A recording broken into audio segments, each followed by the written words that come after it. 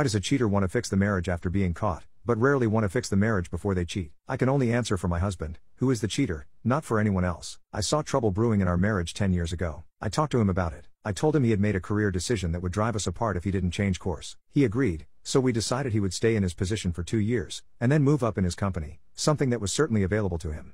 2 years went by. He didn't express interest in changing his career course, so I reminded him of the agreement we had made 2 years earlier. He told me he liked the path he was on and intended to stay on it until retirement. I told him he was reneging on our agreement. I told him he was never home. I was lonely for him. I missed him, and I missed our life together. He told me he didn't care. His career decisions belonged to him. So I accepted this and adjusted my life. I understand my husband cannot be everything to me, and I understand that no marriage is perfect. I pursued new interests, made new friends, and created a life I was happy with. Every year, I talked to him about my loneliness and my feelings of betrayal over his broken promise and my hurt over his greater commitment to his job than to me.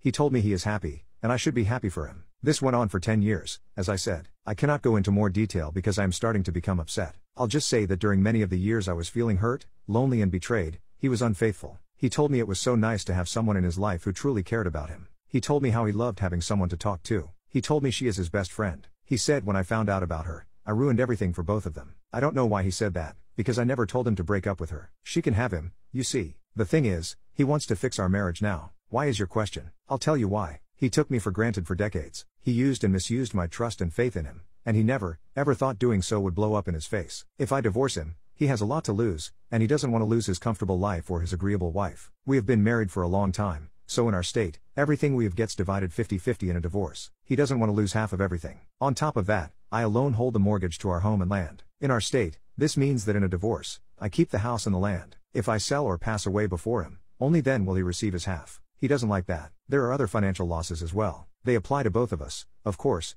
but losing the ability to live in our home on our beautiful property is something he cannot handle.